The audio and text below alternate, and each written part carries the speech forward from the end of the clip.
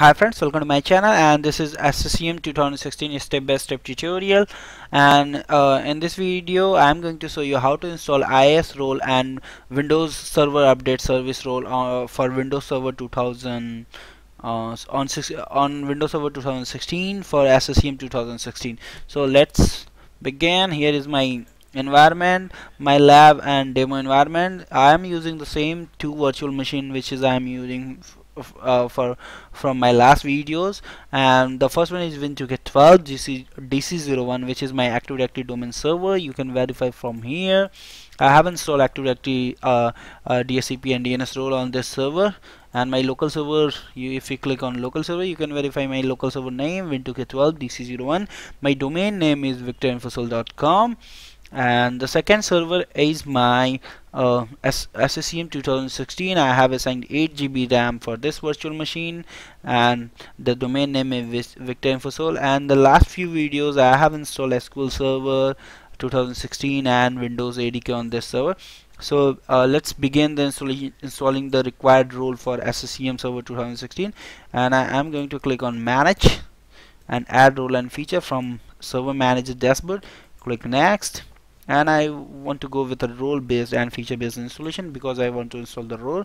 Here's my server. Click Next, and for now I want to install Windows web server, and the second one is Windows Server Update Service. So click Next.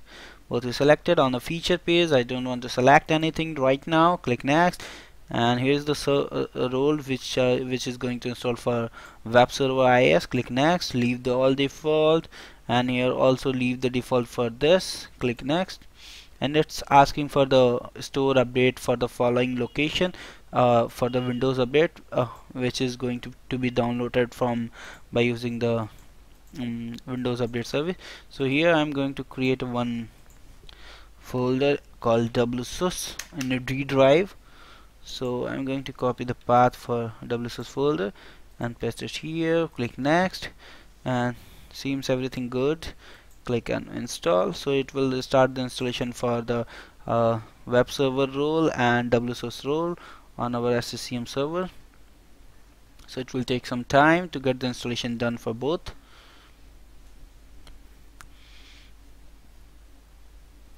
So here you can see installation is started on server.